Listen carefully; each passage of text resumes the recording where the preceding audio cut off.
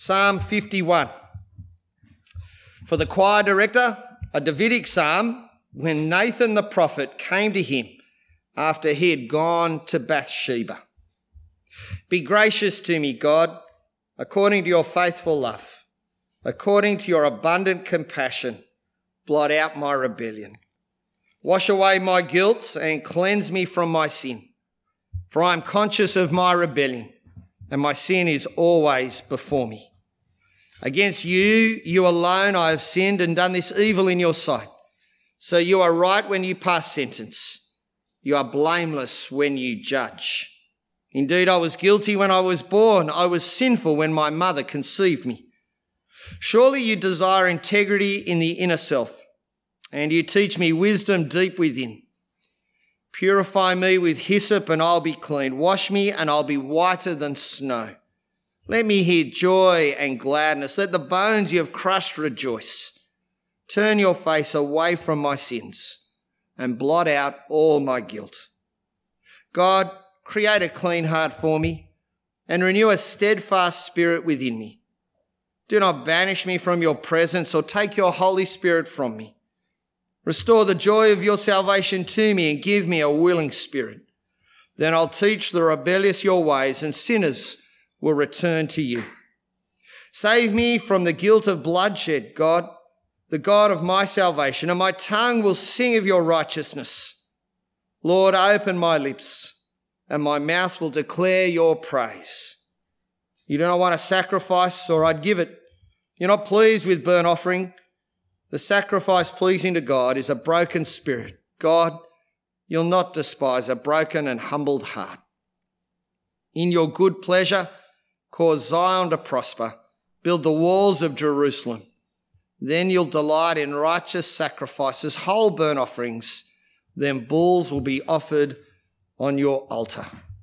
This is the word of the Lord. Thanks be to God. David's got a good life. He's the king of God's people.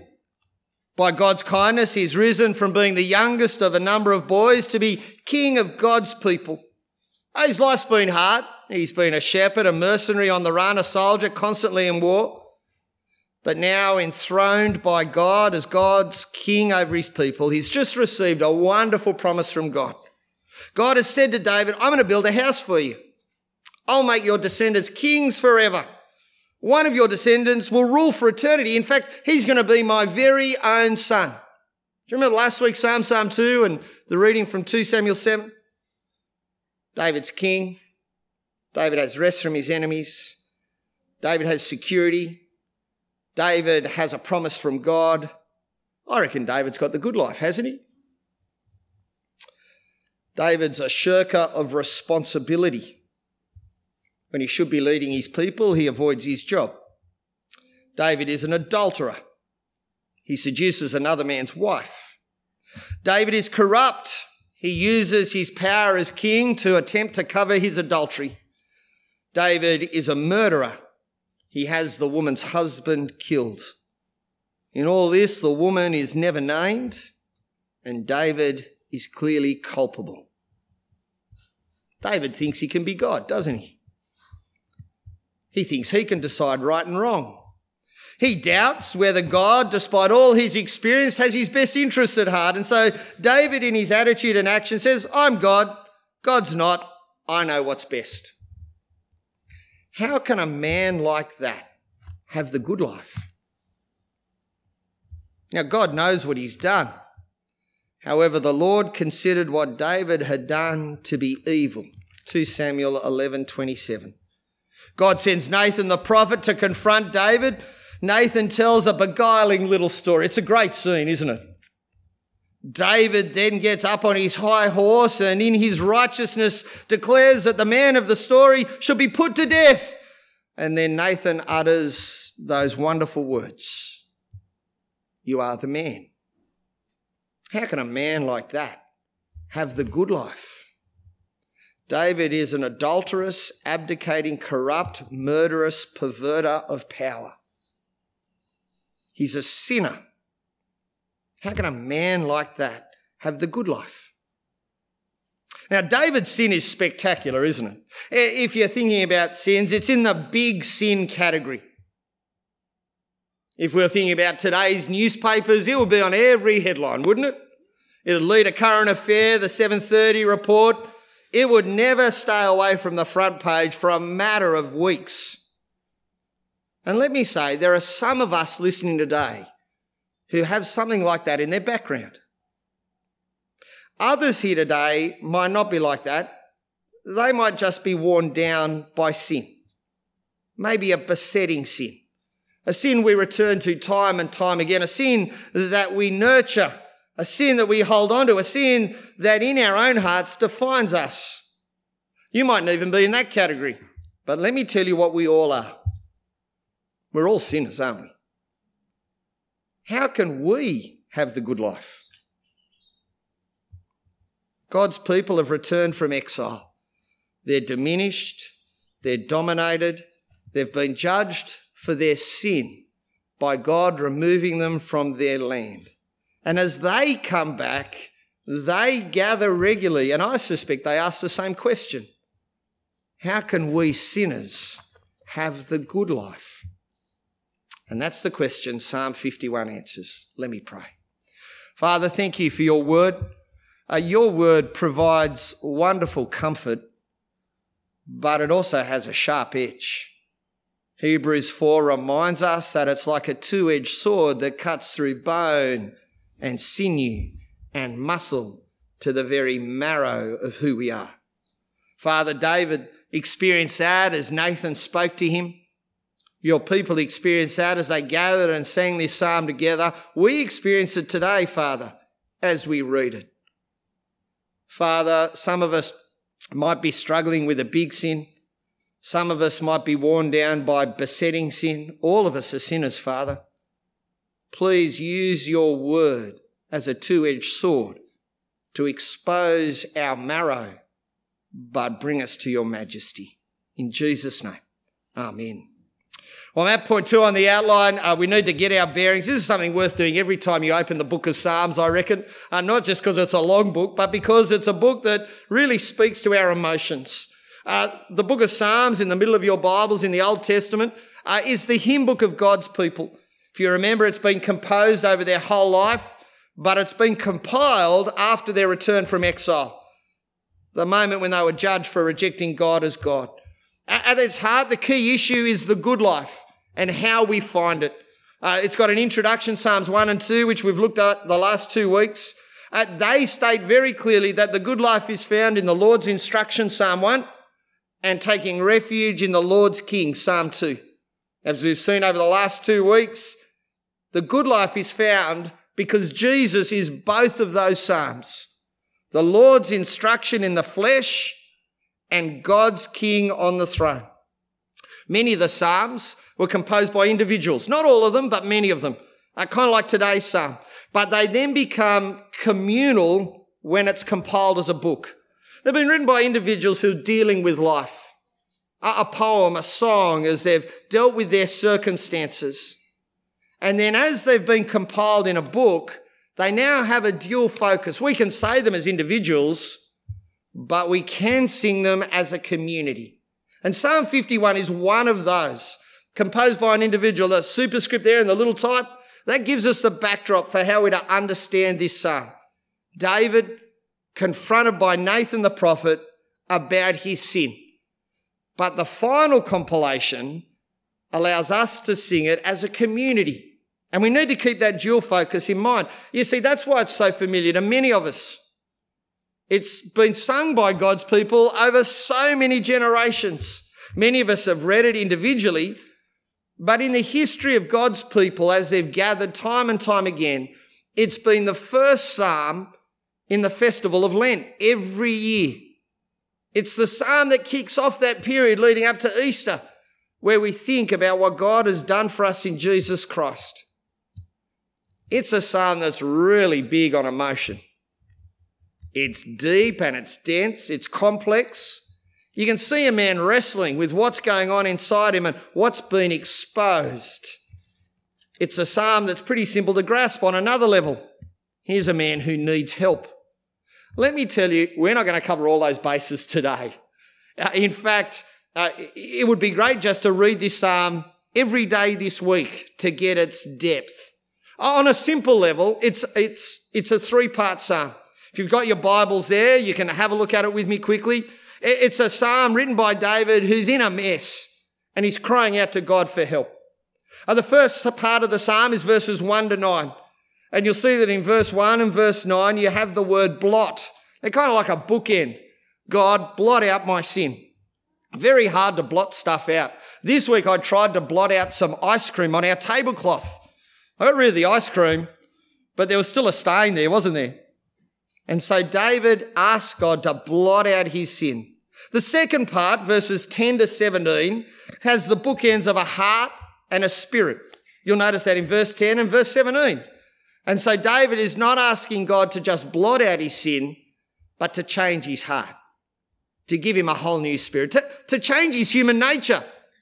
And then the last part, verses 18 to 19, which we're not going to deal with much today, looks at how this affects all the people of God and who they are. I think as God's people read this psalm as individuals and as a community, they're given a roadmap about dealing with their own mess as God's people, their own sin. And as God's people read this poem individually and communally, they're shown the answer to that question we've asked. How can a sinner have the good life? Now, we're going to follow that roadmap through 5 observations. You'll see them there on your outline. We're going to move through them fairly quickly and then try and bring it home to land. David's psalm begins with a personal plea. Look at verse 1. Be gracious to me, God, according to your faithful love, according to your abundant compassion, blot out my rebellion. David's been caught, hasn't he? David's been caught in his sin, confronted by the damage. I know when I'm caught like that, I do one of 2 things. I offer a litany of excuses or I confess everything in this book list of things that I've done. David does neither, does he? Do you notice where David begins? He begins with the character of God. He doesn't begin with a list of his sins or a bunch of excuses. In fact, at no point in this poem does he do either, does he? He doesn't give a list of what he's done and he doesn't offer any excuse. Instead, he begins with a plea based on God's character. He acknowledges God's grace. He pleads for God to shower his mercy upon me. Be gracious to me, God. He knows that God treats people in a way they don't deserve. I mean, just look at his own life. He's received what he didn't deserve, that God grants generously to those who bear his image when they only deserve judgment. Just read an account of David's life when he was a young shepherd boy, right through to his experience with Naboth and Abigail. Then look at what happens when in 2 Samuel 7 when he receives that promise from God. He knows that God deals in grace. He acknowledges God's faithful love, according to your faithful love. David himself has received that time and time again. David knows that God's people exist only because God is committed to them, relentlessly, faithfully loving them. Just look at the life of Abraham and what God did day after day with him. David knows that God does exactly as he promises because he's made a commitment in love. And David acknowledges God's abundant compassion, literally his motherly gentleness. David knows the generous gentleness of God, the way that God is kind in a way that humans struggle with. That's why David's king. That's why David has a promise about a house. That's why David's life has been preserved from Saul. That's why David has rest from his enemies, because God has provided for him like a mother with a child. That's where David starts, the character of God. That's where he starts dealing with his sin, by coming to this God at the very moment he realises that he can't be God. That's the same for God's people as they stand there in that diminished temple. They've just been in exile. They've just known what God has done is right, and yet God's brought them back. God's returned them to the land. God's kept them alive. God's done exactly as he promised. And so it's the start of their plea as well, the character of God. And notice that when David meets the character of God, he doesn't dodge his own sin. I'm at point 4 on the outline. Look at verses 2 to 5. Wash away my guilt. Cleanse me from my sin. For I'm conscious of my rebellion, and my sin is always before me. Against you alone I have sinned and done this evil in your sight. So you are right when you pass sentence. You are blameless when you judge. Indeed, I was guilty when I was born. I was sinful when my mother conceived me. Do you see how David describes his sin? He doesn't blame anyone, does he? Do you notice the personal pronoun he repeats again and again? My.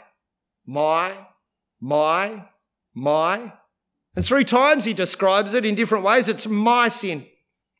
He knows he's followed in the footsteps of that first human being where he's decided that he knows better than God. And God doesn't have his best interests at heart. God hasn't given him a loving family, even though he has. David avoided his responsibility as king, even though God had made him the leader. David stole another man's wife, even though he was already married. David killed another man, even though he had no authority over life and death. David attempted to cover up his own sin by abusing his power, even though God had given him that power. Do you notice how David's playing God? That's his sin. That's all of David's. It's my guilt. He's culpable. He's not just caught, he's culpable. He's responsible for this. That's why in that account in 2 Samuel 11, we're constantly given his name. It's his sin. It's my rebellion. Do you know what? He's done just exactly as Psalm 2 talked about in verse 1. Even though he heard that psalm at his coronation, he's now joined in with the nations of the world to shake his fist at God, hasn't he? To think that he could be free of God. And instead, all he's done is create a mess in his rebellion. David has committed these actions against a number of people. But his sin is sin because it's committed against God. Did you notice that in his description there in verse 4? It's sin because he wants to be God. He's God's enemy through his sin. And so David comes to 2 very clear conclusions. Firstly, God is right to judge him. It's committed against God. David has wanted to take God's throne off God. David has assumed God's authority. David has assumed God's glory. David has said, I am God, and so I'm going to do what I want. So God's right to judge him because it's committed against God. But notice, secondly, that he acknowledges that his sin is part of his nature. In verse 5, I was guilty when I was born. I was sinful when my mother conceived me. He's got 2 needs. He needs his judgment dealt with, and he needs his nature changed. He needs his judgment dealt with, and he needs his nature changed. That was the case for God's people standing there in that temple as they sang this. That was the case for us. They've had their judgment, haven't they? But they've come back and they know that their nature is still to buck against God. The key issue with David's sin, with any sin, is that it is part of our nature. It is part of our humanity. Not only do we need our judgment dealt with, but we need new life. And so David turns to these in the next 2 areas. David deals with these twin issues as he lays out his solution. Look there in verses 6 to 9. I'm at point 5 on the outline. Surely you desire integrity in the inner self. You teach me wisdom deep within. Purify me with hyssop and I'll be clean. Wash me, I'll be whiter than snow. Let me hear joy and gladness. Let the bones you have crushed rejoice. Turn your face away from my sins and blot out my guilt. Blot. David asks that in verses 1 and 9, doesn't he? In verse 7, David asks to be washed. In verse 7, David asks to be purified. In essence, David is using all that image that people talk about at church or the temple and say, God, deal with the judgment of my sin. Give me a clean record. Give me a clean record. And God's people gathered had hoped the same, hadn't they? They'd done the crime, they'd done the time, they'd come back into the land after those years in exile and they'd give us a clean record. But as they stood there and as David wrote this poem, they knew that their record might be clean in God's mercy, but what about their hearts and spirits? What about their natures? What about their desires? They need to be changed. They don't just need God's intervention to wipe the record clean. They need God's intervention to give them a whole new life so that they don't fill up that clean record with the same sins.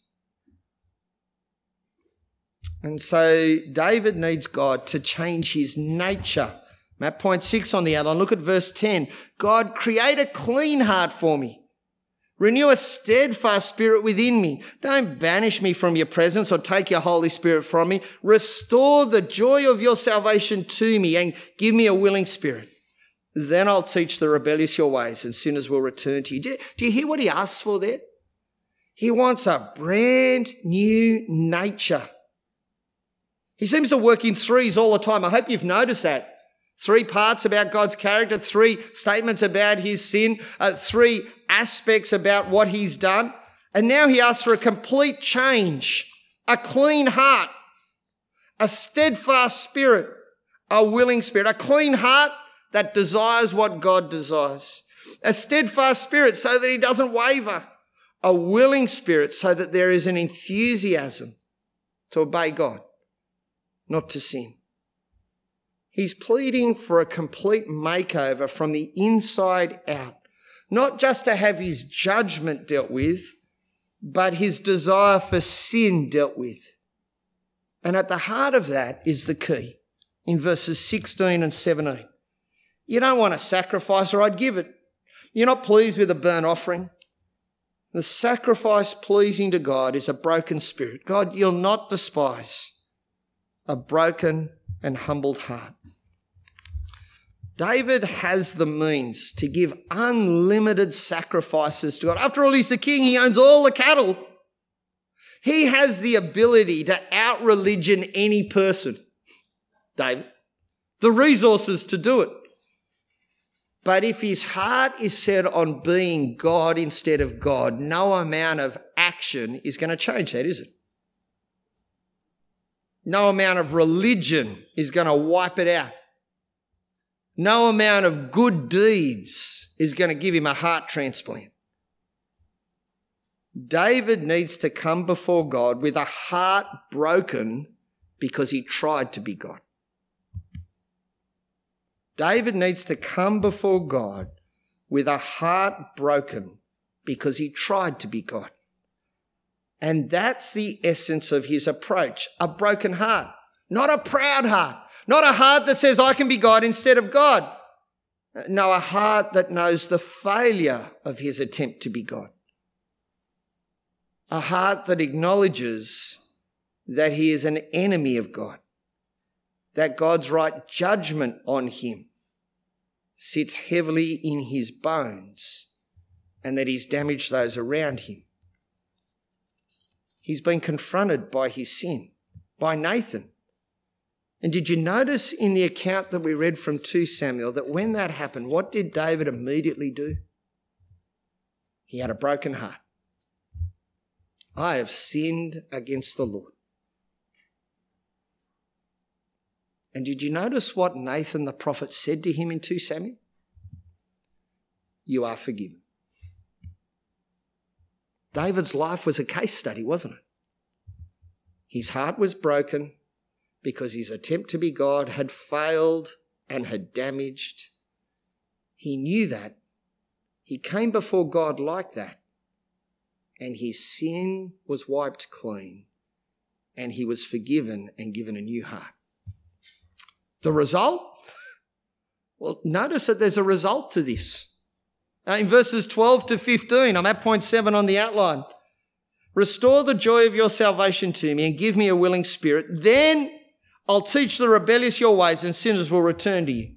Save me from the guilt of bloodshed, God, the God of my salvation, and my tongue will sing of your righteousness.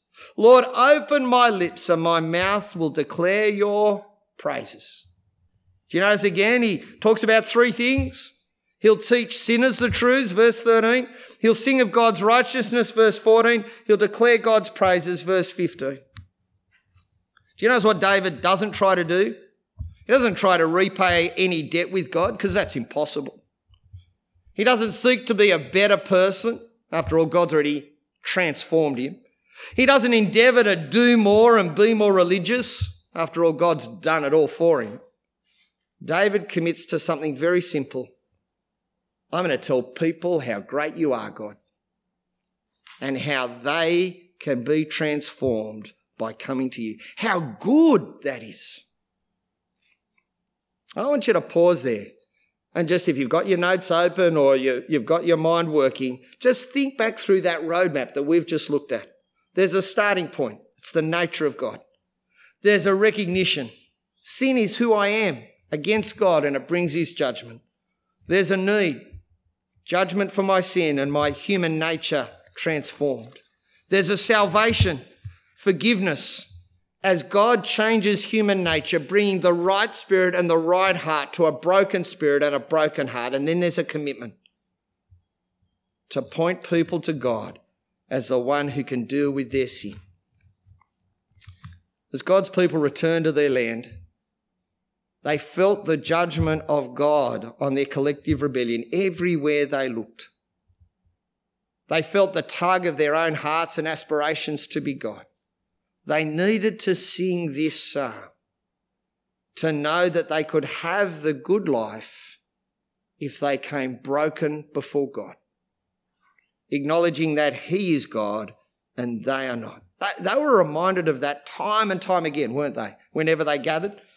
The cycle as they waited for God to do exactly as he so clearly desired, the waiting as they waited for God to roll back sin completely and bring his approval again. And let me tell you that in that encounter between Nathan and David, we have the hint of how God will do that. Listen to 2 Samuel 12, verse 10. Now, therefore, Nathan said, the sword will never leave your house because you despised me and took the wife of Uriah the Hittite to be your own wife. God committed to this world through his promise to Abraham to roll back sin and bring blessing. God committed to this world to restore the right rule of God's king through the family of David. And now, in those words, in 2 Samuel 12:10, God makes clear how that will happen. The sword of judgment will never leave the house of David. Because that's what happens, isn't it? It doesn't leave the house of David until the last descendant of David comes. Jesus. And the sword of all judgment falls on him, doesn't it?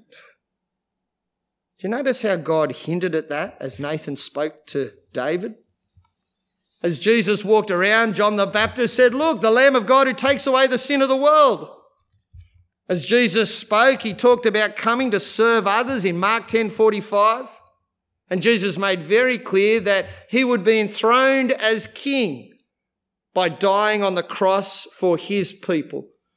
But he doesn't just take our judgment, does he? He actually makes us alive. Listen to Ephesians 2, verse 1. You were dead in your trespasses and sins, in which you previously walked according to the worldly age, according to the ruler of the atmospheric domain, the spirit now working in the disobedient. We too all previously lived among them in our fleshly desires, carrying out the inclinations of our own flesh and thoughts. By nature we were children under wrath as the others were also. But God, who is abundant in mercy because of his great love that he had for us, made us alive with the Messiah, even though we were dead in trespasses. By grace you are saved. There's all of Psalm 51 in those verses. The character of God, the sin of David, his need for his judgment and his nature to be dealt with, God's mercy in bringing it to people who were dead and making them alive. David didn't need rescuing. David needed resurrecting, didn't he? That's the same with us. We need God to not only deal with our judgment, but to deal with our nature. And he does it in the last descendant of David, upon whom the sword of judgment falls. How could David have the good life as a sinner? Well, he threw himself upon the mercy of God, the character of God, pleading with God to remove his judgment for sin and to give him a new nature. How could any of God's people have that? Exactly the same way. How can we have the good life? Because the one who is Psalm 1 and Psalm 2 receives the judgment sword and so transforms us by taking our sins and making us alive.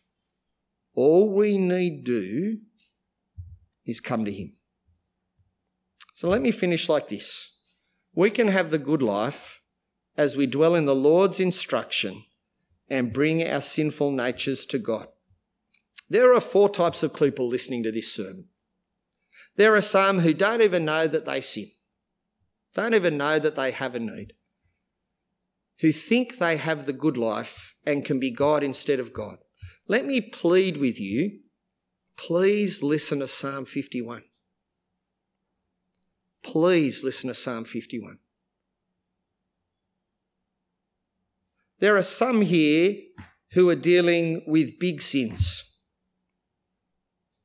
Please read Psalm 51. In Jesus Christ, your sin can be wiped away and your nature can be completely and utterly changed. There are some here who are dealing with besetting sins that just seem to grind us down. Let me share a small personal story. I first met Psalm 51 at Coogee Beach at the Jungle Cafe. Our student minister in those days at Maroubra was Rod Chiswell.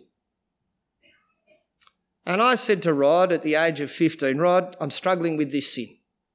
Rod said to me, funny, Bernard, because I struggle with that sin too. We should have a coffee. So we went and had a coffee at Coogee Beach in the rain. And Rod said, have you ever read Psalm 51, Bernard? I said, I've never read it, Rod. Rod read it with me. And I don't think a week has gone past since then where I haven't read some part of Psalm 51. If you have a besetting sin that wears you down, please read Psalm 51. And know that if you come to Jesus, your judgment is paid and you are made new every day. There's a third group, perhaps a fourth group. Maybe they're all together. Perhaps there are some here who feel they are too far gone with their sin, too evil, too dirty, too rebellious. Can you read Psalm 51, please? Because Jesus came for people like you to take all of the judgment for your sin, to take all of your brokenness and make you whole, as Matthew 11 says, to say you are not too far gone because I have come to you. How can a sinner have the good life? With a broken heart and a broken spirit, clinging on to Jesus, upon whom the sword of judgment has fallen, so that our sin is paid for and our nature is made new. Please read Psalm 51. Let me pray. Father, thank you for your word. Psalm 51 is just magnificent in the exposure of a human grappling with their sin. Father, please enable us to grapple with our sin like that, to do it knowing that in Jesus, all of our sin is paid for by your mercy and love and compassion, and that holding on to him holding on to us, we can have our sins forgiven and our natures renewed. Father, please do that in us. Amen. Any questions?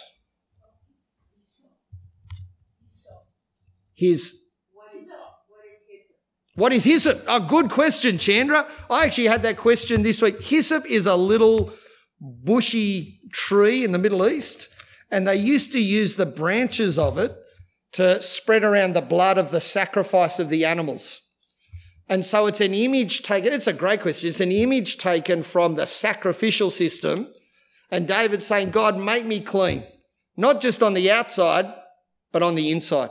So hyssop is a tree, and the branches were used like a paintbrush to spread the blood of the sacrifice around. Does that answer your question? Good question.